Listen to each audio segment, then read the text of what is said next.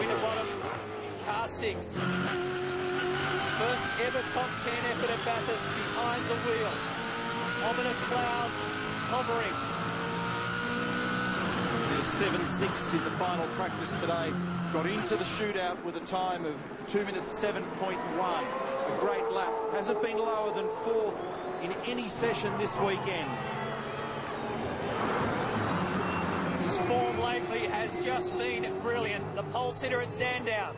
Brought up a little dirt on the exit of 1 on the crest of the curve there. Both Stephen and Mark have said to me over the weekend they've never driven a better car at Mount Panorama, and they're saying it with real confidence and true conviction.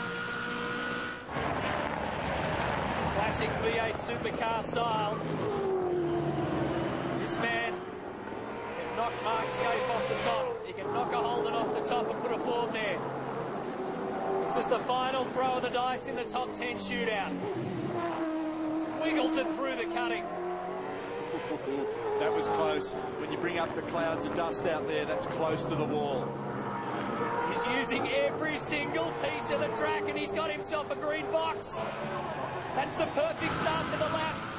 And it was a very different cutting approach and exit than Mark Skaife's. Very different.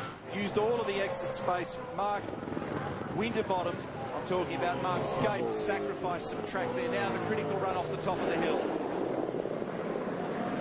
You've got a 26-year-old behind the wheel. He's trying to mow down the time set by a man who's 14 years older than him, with 5 pole positions already under his belt. This would be an enormous moment. It's drifted a little bit, but it's a split hair of a difference. He's shaving walls around here. This is a beautiful lap so far from Winterbottom. This sets up a classic finish to the lap. It will come down to the chase. He'll have to push it through at maximum speed, up to about 300 k's an hour. A white knuckle ride for Mark Winterbottom. Didn't get it turned in, pinched the rear brakes a bit. Little bit of an error. Is that enough to open the door for Skaife's time and leave it standing? This is it. Around we go. The clock will tell the story. Will Winterbottom get pole position? He does!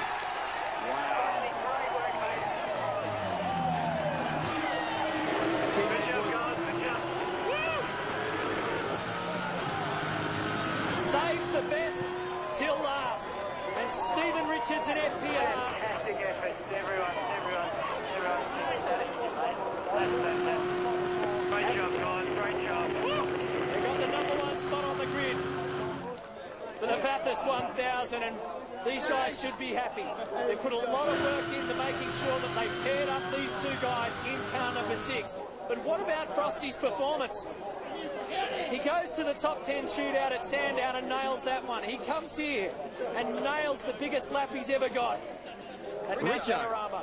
Sorry, Matty, Richo, that is just amazing. Mate, that is just awesome. What an awesome lap. I said to Frosty, I said, mate, go and give it a crack. You might as well, and that's just awesome. You've got some whackers here that write some inspirational things on the tyres. I saw it there. It said, there's only one goal, park it on pole, and he has. Oh, mate, well, as I said, you know, we've so far so good. It's all gone to script, and Mark was really pumped up about that lap. And, mate, that is just one of the best things to have on your CV, let me tell you. Well done. Thanks.